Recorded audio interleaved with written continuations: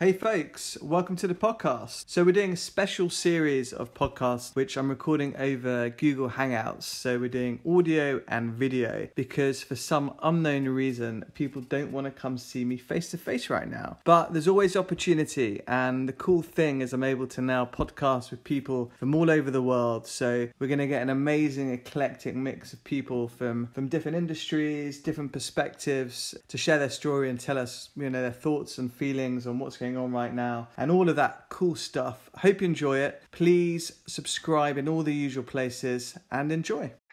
Awesome, and we're live, folks. Thank you very much for joining me on the podcast today. It's a pleasure to be joined by Professor Naveed Sattar, who's a professor of metabolic medicine at the University of Glasgow and an expert in prevention and management of diabetes, obesity, and heart disease. And he's recently contributed to Public Health England report on COVID-19 and obesity. So he's not doing a huge amount by the sounds of things. Naveed, welcome to the podcast. Yeah, thanks, Lewis. No, pleasure to be here. You sound busy. Yeah, it's been a busy sort of few months. I think when COVID first hit, I thought my workload would go down, but if anything, it's gone up, and partly because COVID is affecting all of the disease areas that I'm sort of working on. So I've been having lots of opportunities to engage in relevant research around COVID and risks, which is a good thing, and to try and contribute at this time. Yeah, and you've been specifically looking at obesity, or actually no, we've been looking at more than that. So it started off, because I know about risks, I do lots of work on what's known as cardiovascular risks. We're familiar with generating risk scores for diseases and different outcomes. So I'm familiar with lots of risk factors. So there's been other areas. So for example, one of the first questions that came out of COVID was, is it a link to vitamin D? Yes. And as part of that, there's a fantastic data source that many researchers around the world are now using called UK Biobank, which I think probably you're familiar with, and some of the listeners may be. 500,000 people around about 2006 to 2008 had lots of measurements done, and their disease outcomes have been followed up indefinitely thereafter. And so we quickly had a quick look at vitamin D levels in UK Biobank, and then subsequent COVID outcomes when they manifested about 10 years later. And although we showed that vitamin D levels were lower in people who developed COVID, once you adjust for all the factors that also lead to vitamin D, there was no real clear association. So our work probably suggests that vitamin D is unlikely to be a strong risk factor for severe COVID, but it was preliminary. Having said that, the NICE guidelines updated used our data, which is kind of nice. Okay, interesting. And then I think there's still more studies and research going on into vitamin D, I believe. So we've. Oh no, absolutely. So there's different levels of evidence, Lewis, as you're familiar with. One of them is, for example, just what's known as an observational study, where you have measurements and you look at outcomes. But because many things change together, so lots of risk factors can interact with each other, it's very hard to work out cause and effect from those type of studies. And then an ideal study, and I think we're familiar with this, is actually do a randomized trial. So I'm now aware that there are a couple of randomized trials, there may be more, that have been set up to look at vitamin D to see whether it protects against COVID. And the way that researchers would do that would be, for example, take a population, give half of them a vitamin D tablet, the other half a placebo, but no one knows who gets what, because it's all blinded. And then hopefully, follow these people up. And if there's a second wave, look at people who develop COVID and severe COVID, and then try and link it back to who got the vitamin D tablet versus the placebo.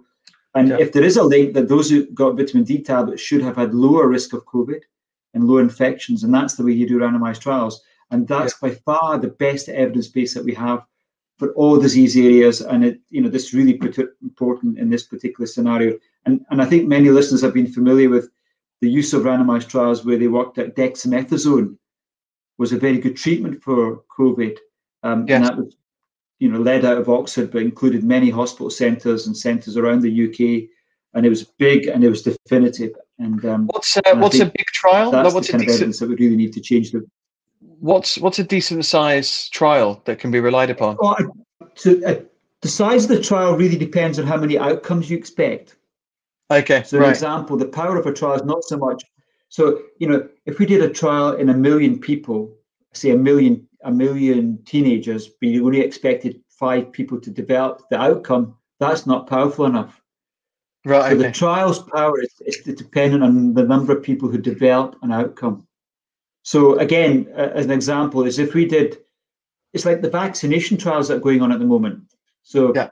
out of Oxford and other places, at the moment, they originally planned to do them in UK, but as the number of infections have gone down in the UK, they would have to do it forever to really get an answer unless we get a second wave. So what they've done is diversified, and they've gone out to Brazil and the US, Right. where many more people are getting infections to get the power. So power of any trial depends on the number of outcomes you expect.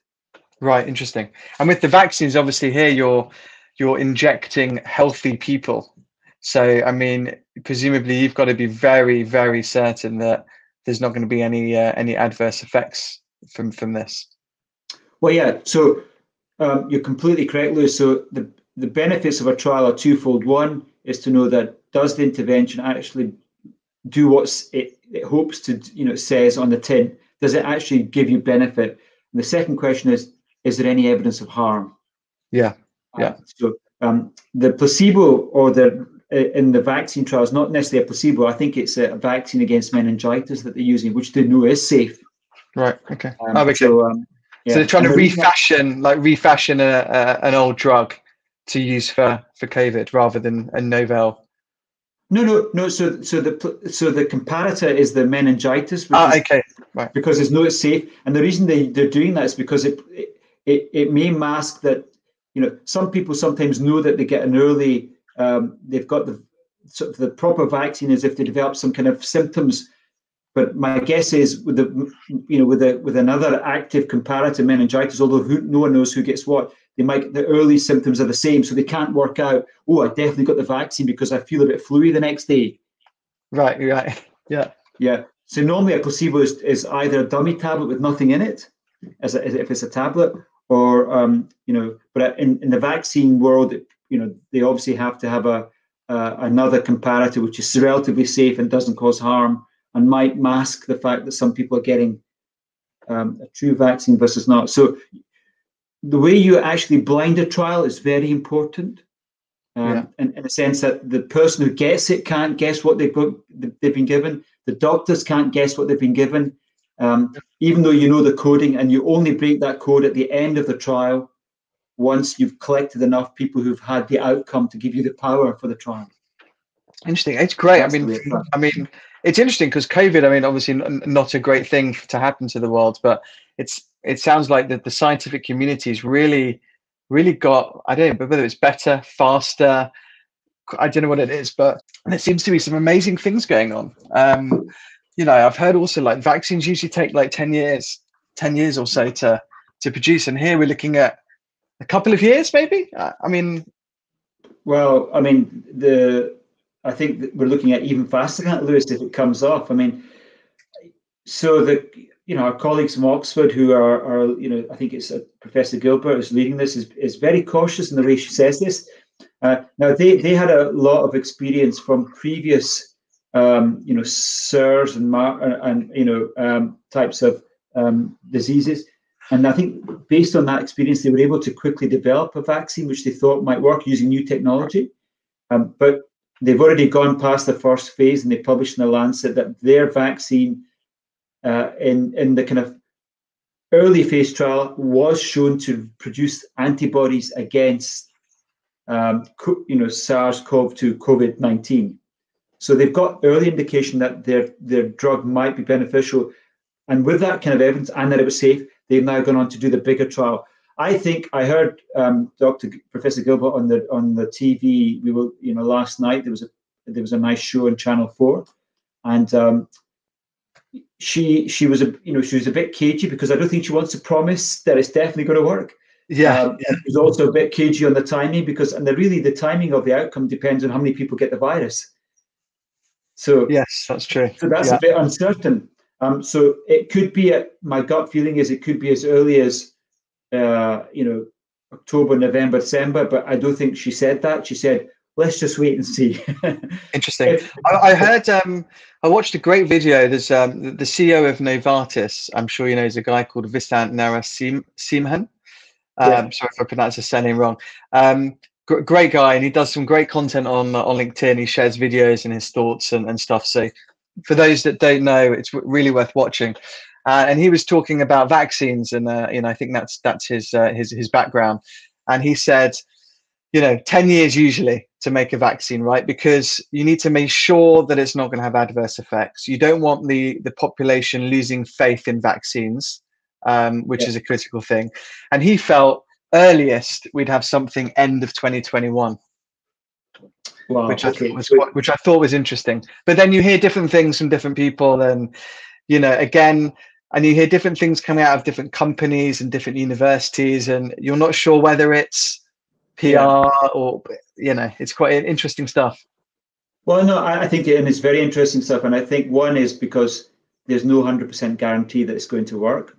Number two is, even if it does work, maybe there'll be some degree of harm, and that doesn't mean to say it won't necessarily be useful. It may be that they've got to then work out, who do we give it to? Maybe we give it to the people at the very highest risk, where the benefits outweigh the potential harms.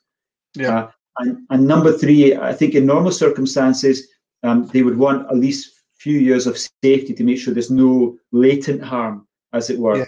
But that's usually with diseases which are much less prevalent and much, often, there's defined reasons to give this. Here we're talking about a pandemic which is affecting the whole world, and it's affecting the world in a huge number of ways, including the economies, so that they may be able to make, I think the goalposts have changed.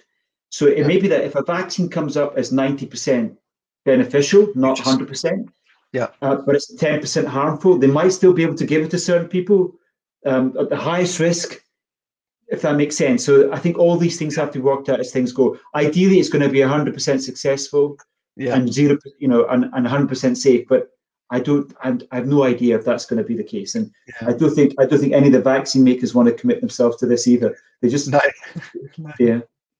What's that? Tell me, the herd immunity. Herd immunity is an interesting one, and I mean, they talked about it a lot at the beginning. But what actually is it? And do you think we'll actually get there, or is this just a kind of phrase that whoever it was came up with it? And no, I think it's a real threat. I think it's I'm obviously not an immunologist or virologist, but from my understanding, and I think if you think about it from simple numbers game, it's really if around about, I think it's something like 60 or 70% of the population have now had COVID-19 and then developed some degree of immunity, should it last in all of them at the same time. That means that those people are no longer able to get severe disease, or perhaps even get, and that means there's only a small proportion that you can mix with who could get it. Right. Okay. The chances of people getting it are far less. Who have not exposed to the virus, and the chances of spreading it are far less, because most people you would encounter have had it and are immune. Okay. So after this, so if there's a second peak, or if ever the first peak ended, who knows if the first peak even ended anyway, but we'll be at a certain level where so many people have had it, was it 60-70% of the population, that then it will start to naturally kind of manage itself. Well, exactly. The number of people who potentially could get severe disease will be substantially less. Therefore, our hospitals will not be overwhelmed, and so on and so on. Now, the caveats, of course, are they don't quite know about how much immunity this virus is. Once you've had the virus that you're actually getting, does it depend on how severe you get the virus? Does it depend on having sustainable antibodies, which is the kind of one usual measure? And what they have published so far is that people who've had the virus usually have antibodies detectable, but those antibodies are falling over time. But there may be a second level of protection, which is what's known as the memory in certain cells of the body called T cells. Yeah, and if that's sufficient to give you some degree of immunity, so you don't get severe disease anymore, then that might be enough. But we just don't know. So I think there's lots, and that's the problem with this virus, is there's far too many unknowns. Oh, it's crazy. I had a friend of mine got tested last week. There's a swab test. She was going on holiday, had the virus, devastated. No symptoms. Has been the most careful person I know, probably hasn't been out. Then got another test a few days later, came back negative. And then you've had, people that I've heard that have had the antibodies, and then a month or two later, to your point, no antibodies detectable. So it's a strange one. But I think, and this is one of the, hopefully for me, a silver lining to this is it feels like now we're able to talk about physical health, because before, certainly in the workplace, people talked about mental health a lot, but you can't really talk about people's physical health. You couldn't go up to someone and say, hey, you need to start thinking about losing weight or your diet and stuff like that. You just couldn't do it. But I know the work you're doing, and I think people are starting to talk about it more. And so the study that you participated in, so correct me if I'm wrong, so you were looking at specifically people who are overweight or have obesity, and comparing them to people with a healthy weight, and whether they had an increased risk of contracting COVID or getting COVID seriously with complications. We did both, actually. So again, we used the same data source called UK Biobank, and just for those that don't know, what is UK Biobank exactly? Okay, so UK Biobank is a study that led by one of our senior colleagues in the UK, Professor Rory Collins, who's a fantastic man, and has done lots of the statin trials, and various other things. In Oxford, they recruited around about just over 500,000 people around the UK. They tried to do it in a representative way so that they captured, and it was between 40 and 70. So people, and they didn't go for younger people because most people are going to develop adverse outcomes when they get older. So again, it's back to the same way that if we recruited 500,000 people the age of 10 to 20, we would have to wait for a long time before they develop disease outcomes, and that it's just simply not going to happen. So 40 to 70. That's when often prevention and treatments and all these things happen around the UK. Included lots of they tried to make it representative in terms of the ethnic mix, so sufficient number of South Asians, Afro-Caribbeans, Chinese that were represented in the UK. Now they didn't quite match what was represented in the UK, so there's always a bias, because for every sort of around about 20 people who were offered to be in, maybe only 5% took up. So there's a slight, there's a slightly healthy cohort bias. And then these people were invited in for a one-day visit into a laboratory where they had lots of tests done, questions asked, blood samples taken. They did some physical measurements, including their body mass, their weight, their height. They did some things like grip strength, where they measured how strong their grips were. And some of them also did fitness tests on bicycles. So they collected all of that data, did blood samples, including genetics, enough to do genetics on everybody. And then they all gave permission that they could be followed up every year, through their routine NHS records, and through, anytime something happened to them, that would be reported back to UK Biobank. So, for example, say if you were in it, Lewis, I think you're too young at the moment, but say, for example, you were just okay. If you were in it anonymously, we wouldn't know your name, but everything's anonymized, which is really important. You would have given permission to use your data, including your vitamin D levels at the time that you got your blood fitness, your fitness levels, and relating to your health outcomes forever on for the rest of your life. Now, people had the ability to withdraw permission. Small numbers have, but the vast majority have kept that going. And because it's 500,000 people, and because lots of people are getting outcomes, you can see the power has now been substantial. Instead of a normal study, like, for example, that we could run in Glasgow, might be 2,000 to 3,000 people. Yeah. This is more than 100 times bigger. That means within 3 or 4 years, you have maybe not just 100 or 200 people developing heart attack, you have perhaps 1,000, 2,000 people developing heart attack.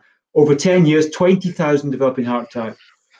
That means that the power to look at risk factors in relation to outcomes is that much greater. And also diseases where there hasn't been enough power because the studies have never been big enough, where the disease, the outcomes are rarer, are able to be looked at, if that makes sense. Yeah. So the power is in the number of events. And because you've got 500,000 people, you get lots of outcomes within a short period. So that's what's happened. Brilliant. So you've used that data for your recent study? Yes, we have, and it's not just our group, but that data is available to any researcher around the world, would you believe, for a small fee. Yeah. Okay. So it's completely open. So if you've got a bright idea, you can look at that. So that's another beautiful thing about UK Biobank. And the funny thing about it, Lewis, was when the Biobank first released, lots of UK researchers were familiar with it and started using it. I think people around the world were scratching their head thinking, that's a fantastic resource that UK have got. Wouldn't it be great if we had that? And they didn't realize that they could apply for it as well.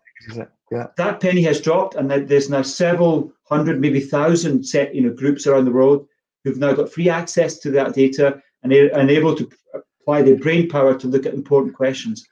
Amazing. So it's a fantastic resource. And we and several other groups have looked at that data in relation to COVID. Yeah. And that's going on, both using genetics and the risk factors in relation to, can we discover what factors are related to getting COVID or dying from COVID, and help the overall research agenda around the world to try and uncover who is at the greatest risk, and also uncover, are there clues about the genes of certain people who get more severe COVID or not. So those are the kind of things that are ongoing at the moment.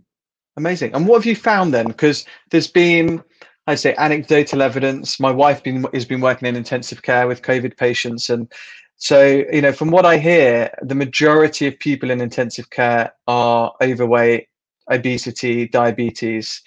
What is the data saying? Is that matching with that? Yeah, no, 100%. So I've spoken to several of my colleagues who work in ITU, and they said that pretty much, I think in one weekend, pretty much nearly every patient was overweight or obese. Right. And so I've spoken to 3 or 4 colleagues in different hospitals around Glasgow, and the vast majority had an effect, were overweight or obese. Now that's, and so what did the data show? Our data suggested that progressively increasing BMI was linked to high risk of having severe COVID and dying from COVID. Now, the Public Health England report that you mentioned right at the beginning, Lewis, has collated lots of data, and by and large, data that came from New York or from Italy or from France, from big cohorts, from small cohorts, were broadly consistent. Those people who had higher body mass indexes and the level of obesity or severe obesity had higher risk from getting into ITU, going on to ventilation, or dying from COVID. So the evidence is broad, it's consistent.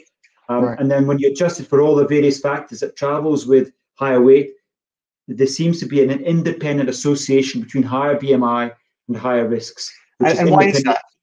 Is it the immune system, or do we know what No, that's a very good question. So the evidence, I think, is robust. It's very strongly suggested that obesity is causing worse outcomes over and above other risk factors. Because one of the things might be that people who are more overweight maybe it's their composition of their diet, or maybe they're not physically active enough. That those are the factors, and obesity is a risk factor, is a marking adverse lifestyle. But it appears as if it is. There's also an effect of having too much weight per se on COVID risk. So why is it? Well, we know already that some of the ways that the virus is affecting or increasing the risk is, for example, in certain people, you get what's known as a hyperimmune response, is that the body goes into overdrive. It almost makes too many proteins that try to target the virus, and those proteins then lead to lots of body changes that makes the blood thicker. Right. Normally that's if I get hit by a bus tomorrow and I'm bleeding everywhere, making my blood thicker is normally trying to protect me by stopping blood bleeding. But this is exaggerated blood thickness. So if you end up with this hyperimmune response and you've already got risk factors that lead to a thicker blood to begin with, then you may get into trouble. And guess Right. what? Obesity increases blood thickness to begin with. Equally, clearly, COVID is affecting your breathing. So if you go in to get an infection and you've already got an impairment in your ability for your lungs to take in oxygen, then your capacity to buffer against the COVID harms and the COVID effects on breathing are diminished. And guess what? With age and with obesity, particularly people who are more overweight, their breathing ability or their ability to draw in oxygen into lungs is more rapidly diminished with obesity. Okay. I mean, Yeah. the same way that if, when you become really unwell, how you deliver nutrients to the body, to different organs, to fight infection really matters. And if you have diabetes, or even if you've got, obesity, your ability to deliver sugars and fats to the right places is diminished. You're less efficient at doing that. And that's a problem. And in the same way, obesity might also affect the ability of the heart to pump blood around the body, the kidneys to extract, to help extract toxins out the body. All these things are affected by obesity, and we know that from a whole host of research in the way that obesity affects kidney function, lung function, heart function, blood thickness, immune function. So, in a sense, being more overweight or obese just potentially diminishes your buffering capacity against all the harms that COVID does. So in a sense, you're closer towards having something really bad happening when you're closer to that threshold to begin with, as it were. Fine. And then obesity itself. So genetic or not? That's a brilliant question, Lewis. And I think one of the things we really must say is that we mustn't shame people about this. I think this association of obesity to COVID-19 has set a new light on the adverse effects of obesity. We've always known obesity affects many diseases like diabetes, over the last 10 years, cancer risk, heart disease. We've started to understand about heart failure. We now know that actually affects the risk of certain conditions like skin conditions like psoriasis, breathing conditions, and so on and so on. But many of those things are long-term conditions. COVID, of course, has brought this to many people's minds in a way that, wait a second, this is really important. This is giving me a job. I don't want to be obese anymore. I want to be able to, improve my health. But for many people, it's really hard. So the thing that makes it the hardest is the environment potentiates obesity, i.e., there's too much calories in society. They're very cheap. They're easy to get. It's too easy to not engage in physical activity in the way that we did 30, 40, 50 years ago. There's more, cars and so on and so on. Yeah. And actually, we've traveled in the UK. I think we've traveled along that, worsening environment, obesogenic environment than many countries, which is why we've got more obesity in this country. That's not to say that there isn't individual changes that people can make, but certainly one of the big changes, what we, in the sense we've got to have, and we said this, and the Public Health England report said this really nicely, that there is a need, unless there is a deep, meaningful and sustained intervention to reduce the drivers on excess calorie intakes and the low levels of physical activity, the impact on health is likely to worsen. I.e., we have to improve the food environment, we have to improve the physical environment, so that many people without much conscious effort are eating less calories and better content, and without much conscious effort are being more physically active. That's what we have to do.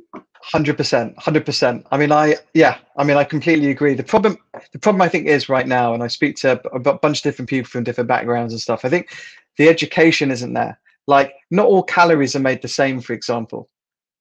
Like eating fresh food versus canned stuff, going to McDonald's, going to KFC, whatever. Like, I think, and certainly, you hear it a lot in like fast food, they say is cheaper, right? Like you can feed your family at McDonald's, especially with the government's 50% off Monday, Tuesday, Wednesday, for like £3, right? You can get a Big Mac for 80p, times that by 4, some chips, and but you can eat healthy on a budget, but it's just it doesn't feel like it's taught at school. It doesn't filter through. And, you know, there's an awful lot of people who are, you know, finding life pretty tough. You know, more and more people are losing their jobs right now. And so, I mean, I know Boris has just started this obesity campaign. I'm not sure he's quite nailed it yet, but I just think it needs to be like some real education. And I mean, remember Jamie Oliver did the healthy school meals thing, like probably years ago now. But there's just, it doesn't feel like there's been as much stuff recently on that. It's not been talked about as much. And I think it just, you have to talk about it now, whether you want to talk about it or not. You just got to improve your health, and that comes from good eating and exercise and sleep. Absolutely. No, you're right about sleep as well. I mean, if you ask, I think there's a number of layered things that you've said there, Lewis, which are really important. You know, if you ask many people who are overweight or obese, particularly in the obese category, would they want to be lighter and leaner? The answer is yes, they would love to be. If you ask many of them, does it affect their quality of life? And the answer is yes, it does, in a bad way. So improving weight would be good. They would rather they never got to that stage. They would rather they stayed lean. But many of them have tried to lose weight, but they can't. They just don't know what to do. And as you say, there's so many temptations of cheap calories out there that they find it difficult to resist. You know, and many people who are experts in the area absolutely realize that one of the things that we need to change is the food environment, so that when somebody goes shopping, there are far less unhealthy options which are cheap, and there are far better, healthier options which are cheap. And it's changing that dynamic. Now, the food industry can make healthier choices which are cheaper, but they will have to take a hit on their profits. They still have to remain profitable for them to be, you know, interested in making them. But the reality is the food industry for years have been making big profits, increasingly so because sugar and fat have been cheap. They put it into lots of foods. Sugar and fat, you know, taste nice, and salt tastes nice. And people have been buying it, lots of cheap stuff, consuming it, and the food industry made more and more profits. But they now need to take a hit so that they better quality foods, and they can do it. They've got the intelligence to do it. But they need to just take a slight hit in their profits. But the reality is, if they work with us, the government and community, the food industry can be part of the solution. But you know, the problem is, and you're completely right, but the education, it's like, you know, like you say to people, you know, people think eating fat is bad, for example, right? Or you eat fats, I don't know, like a nice avocado with some good fats in there. You think you're going to get fat, right? It's the processed carbs and the sugars, you know, the combination of the two. You're going to store fat. And look at that classic American diet. You know, people have been eating that for years, and only recently have people started to realize actually probably not the way to go. It's also a complete it's a minefield, like eating well. I mean, you really have to like do a lot of research to work out what you should eat. You know, talking about companies, it's actually like, I think it's, you know, making your own food is the best, like fresh produce, but it's hard to do. It takes time. Yeah, it does. Well, yes and no. I mean, let me give you some simple examples for the listeners, actually. So the best evidence base on terms of what, you know, foods are linked to obesity, it's, if I was to put it in a nutshell, it's probably high dense calories. Yeah, and so the low hanging fruits of what people can improve is certainly cut out refined sugar. But in terms of calories, you know, is it the type of calories? In part it is, but it's actually total calorie intake that matters. Lots of people are getting that from too much fat, and most people who are getting, you know, becoming overweight are also eating too much refined sugar and carbohydrate. They're often linked. So, for example, if I now go downstairs, I'm hungry, and I go and have myself a biscuit. Lots of biscuits have lots of fat, you know, saturated fat, but they also have lots of sugar. So it's a combination of things. Crisps, lots of excess fat. Pizzas, excess carb and fat and cheese. Do you know what I mean? I'm not saying these things are bad individually. We all need sugar, we all need fat, we all need protein. Now, you made it correct. The choices in the following, the way I could probably best explain it is the change in diet that I had to affect, because I've got a family history of diabetes. So when I was 20, I was a bit heavier, but maybe 1 or 2 stone. I soon discovered I had a family history of diabetes. At that time, I was drinking sugary drinks. I was having I'll tell you what it was. I was having Frosties every day with my breakfast. Yeah. I was having chips at the hospital canteen every day and eating, plenty of crisps. Gradually over time, I've changed that and I've retrained my palate. I've cut out my sugar in my tea. I no longer have sugary drinks. I very, very rarely. I have diet drinks or water. I've got used to eating a fiber-rich cereal. I love shredded wheat, would you believe now? I add a bit of fruit on it.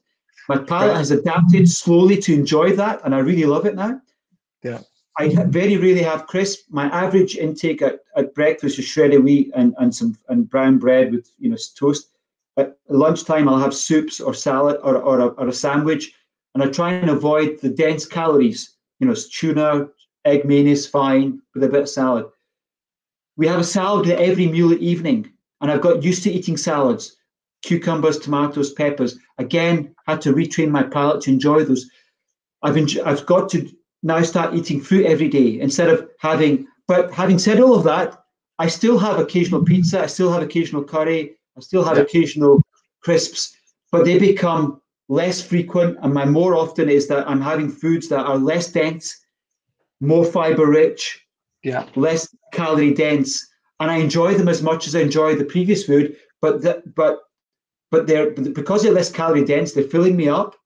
I lost initially a couple of stone, and I've stayed the same weight for 25 years. Brilliant. And I increased my physical activity that I enjoy. We've got a dog as well that she really helps.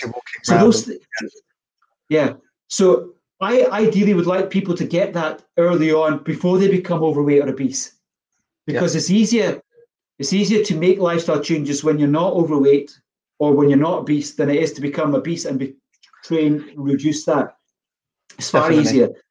Yeah. So for many people, imagine some of those foods I told you about. Say, for example, crisps were more expensive. Some of the calorie-dense options were more expensive, and some, ideally we want fruit and veg to be less expensive. Yeah. And we want a range of healthy options which food industry can make, the drinks can make, and as an example would be the sugar tax has led to healthier drinks because the sugar industry has got rid of a lot of those things because it didn't want to make, we can do the same with foods. And that is the direction of travel that we need. And the food industry can be part of the solution. They might need to make slightly less profits for a period of time until they make better quality foods, but we're still going to eat. And I think that's the direction of travel we need to have. Definitely. I try and think of it as like, if it grows in the ground or if it was living, it's probably healthy. If it's got a nutrition label on the back of the pack, you can avoid it. Yeah. But one of the questions you might ask me, Lewis, and I think you were probably, you mentioned at the beginning, how do we do that? Is what Boris has tried to do enough? The answer is it's not, but it's a step in the right direction. I would love that we had a big label on every food that told you total calorie content, so that people didn't have to go and work it. If you go to most, calorie contents, it says per 100 grams is this number of calories. Yeah, you're trying to work it out, and and they deliberately make it hard, so you cannot work out how many calories you're putting in your mouth. Now, say they said, for this chocolate bar, there's 250 calories, or for this drink, there's 300 calories, and then you suddenly work out, wait a second, if I have that bar and that drink, I'm having 500 calories, which is roughly a quarter of my intake. And and if you're told roughly that an average meal at nighttime is about 800 calories, you're thinking, my God, that's close to a full meal.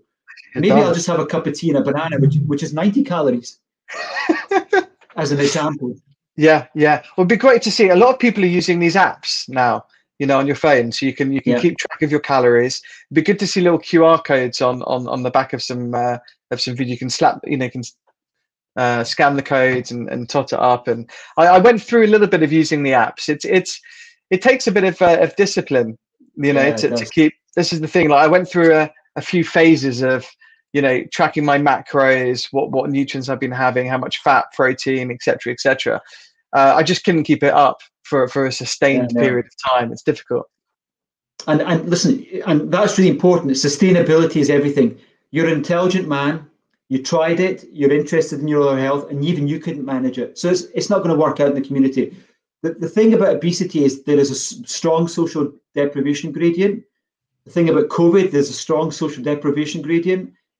What's it likely to worsen? It's likely to worsen obesity levels in the people who are the hardest hit to begin with, the poorer, the less affluent, the ones who have less ability to look at, to use apps and understand.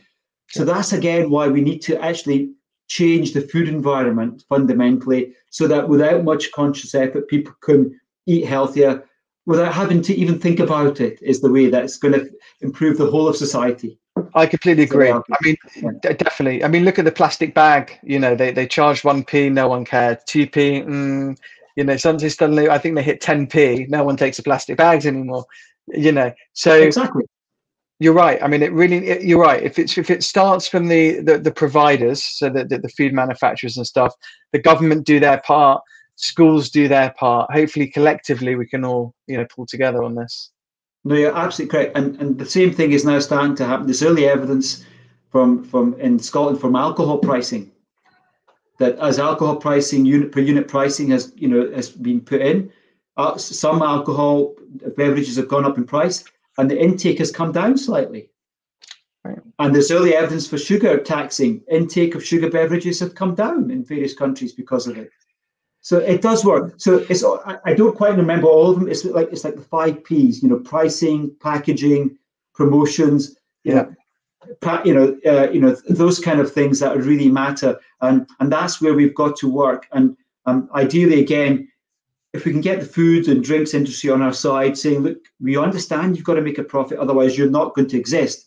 But if you work a little bit hard to make cleverer foods and better quality and better ingredients, put the calorie content down, and improve the pricing, you can help cut the obesity problem in the UK, lead to a healthy society, and be part of the solution of this pandemic, however long it goes on, and improve the health of future generations. Yeah. And that's where we've got to work towards. And it's got to be, and if they're not going to do it off their own back, it's got to be enforcement. It's forced, definitely. It's got to be enforced. Definitely. Thank you so much, Naveed. It's been great to speak to you.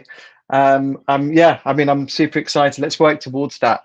And I think now, as more people discuss this, hopefully it gets okay to talk about it, because some people they don't like talking about weight, they don't like talking about obesity, they're a bit cagey on it and stuff. So hopefully it just gets a bit more acceptable, the conversation starts more, and I think it will help everyone. No, Lewis, I think, and I must say, I'll finish on this point. You've hit the nail on the head. We've got to have that conversation. We've got to have it in a friendly environment. We've got to have it in a way that actually says to people, we're not here to criticize or judge you. We want to help you. And that's got to come from society. It's got to come from media. It's got to come from the health profession. And that conversation is really important. People want help, and we've got to help them. And that's really important. So I completely agree with this. Brilliant. Thank you so much. Thank you for joining me. Absolute pleasure. Take care.